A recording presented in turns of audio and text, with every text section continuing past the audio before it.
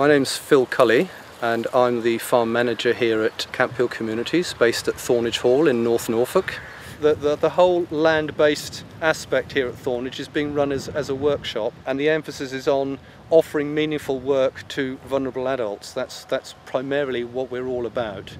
So the cattle are housed for half a year so we can get a deep litter going on which will produce some fertility for the land, and so these cows are very used to having people around, being in close contact, and they're all run as suckler cattle. We don't do any dairy because we're a closed herd and we only have 70 acres to play with, and a lot of that is down to, you know, the sort of biodiversity of the site and also mixed vegetables. I'm very limited to what I can find in the way of grazing and quality winter silage. We run everything biodynamically, so we have a very high-end organic status. We're also liaising with a butcher that's 3 miles away from where we live here. So, you know, we're ticking a lot of boxes. The main aim is actually that we're actually supplying the meat to accompany the vegetables that we grow on site, which are also biodynamic, primarily to feed the community with some surplus for sale. We're about a 70-acre site here at Thornage, and the soil is very light and sandy. It's a very light sandy loam, so nutrients aren't particularly good at staying with us.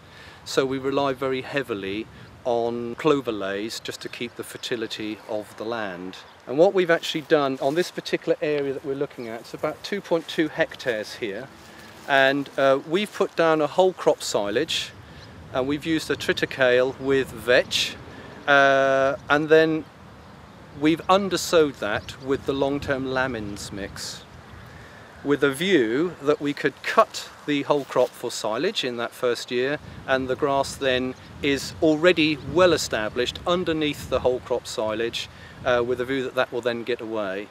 And the plan is for this to be sort of a minimum of 5-year lay in this side of the field. And we've already cut silage, as you can see, we're nice and short here, and I'm sort of very happy with the yield that we've got from this area.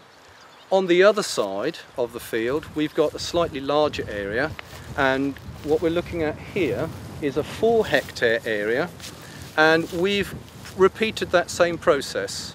So we've got whole crop silage, again with the vetch, and the idea is again that we've put down grass clover ley underneath the whole crop silage, with a view then that we'll just repeat that process. We'll cut whole crop silage, the grass will be in place, well established, with a view then over the next sort of 5 years or so that'll stay in grass and be continually cut annually for silage lay. The reason why we've staggered it a little bit is I rely quite heavily on outside contractors, local farmers that I liaise with, and on their advice and also the advice of our farm advisor, we've split the field into 2, so that if this one is wearing down after 5 years, this 2.2 hectares, we can turn this field around, but we'll still have continuity of silage on the other side of the fence. And then consequently this will then be getting established again, and the other side will be wearing out and being changed. From this 2-hectare area we've actually been able to achieve 6 tonnes of silage from a first cut. The Lamins drought resistant ley that we've used underneath the whole crop, we've actually omitted the chicory. Now the reason why we've done that is I found that because I'm relying on contractors coming in to help me to manage the silage, cutting and baling and wrapping, because we're a very small farm, only 70 acres in total, we tend to be finding that we're on the end of the list a little bit. So the chicory is actually becoming quite woody. The stalk is quite strong, it's not so palatable for the cattle, and obviously when you're wrapping silage you've then got this problem whereby the heavy strong stalks are actually piercing the polythene as they're being wrapped. So rather than keep the chicory in, we've actually just slightly increased the white clover and also the cocksfoot grass. We found that the cattle find that most palatable. We had a very good cut from this last year, and we had very little waste, so that was the main advantage. I do have other areas that we've kept the chicory in, simply for the benefit of them mining the deeper minerals.